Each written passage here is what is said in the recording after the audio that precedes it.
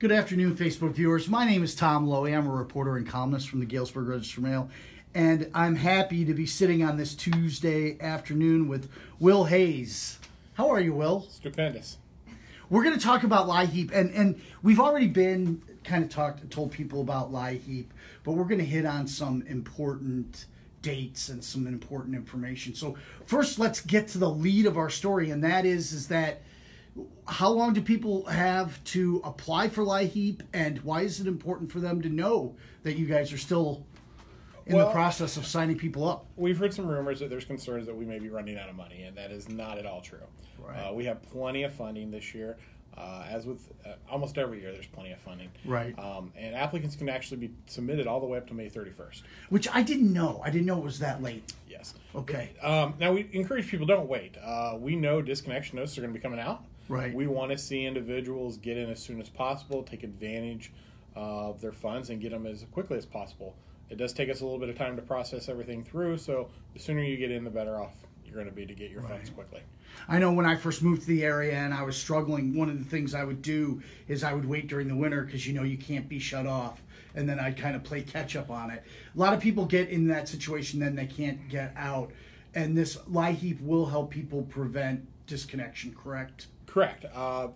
With knowing that the disconnection notices are going to start going out, if you get in here, get an appointment with us, it will help pay your bill down, get you a little time to hopefully start making your own payments and get things taken care of. Right. So May 31st, and there are funds available. For people who don't know, let's talk a little bit about what LIHEAP is. So LIHEAP is energy assistance, and that's really kind of the term we like to use for it. A lot of people don't know what LIHEAP is, but they do know what energy assistance means.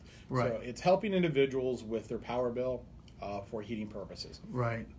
So that's the other big thing that we have people who don't understand. It doesn't matter if it is Ameren, you're on a propane company, a fuel oil, you're all electric through one of the other small electric company. Right. Any one of those, as long as you reside in Knox County, you can apply and get funding, help through us as long as you meet the income requirements.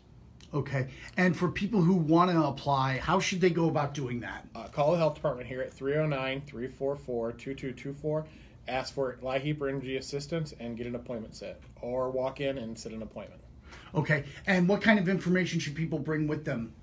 Well, I guess the first thing I would tell everybody is don't wait to the last minute to come in and apply. Right. If you know you're going to be getting a disconnect or you have a disconnect, don't wait to 2 days before your power is going to be shut off to try to get in and get an appointment. We do get busy at times, so the sooner people get themselves scheduled, the sooner they're going to get in and get someone to get seen. What they need to bring with them is Social Security cards for everyone in the house, their most current gas and or electric bills, or propane or whatever it is. Right. Income from the last 30 days from everyone in the house with income.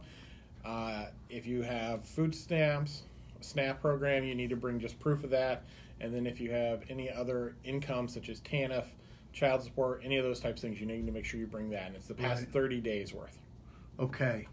And that's by May 31st, but you're encouraging people, start the process now. Don't rush at the end. So we'd encourage you, gather your information, get an appointment set, get in as soon as possible.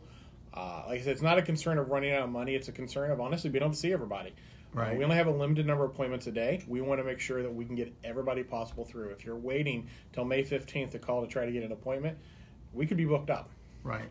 So about 1,500 enrolled so far this year. Is that correct? Yeah, right around that.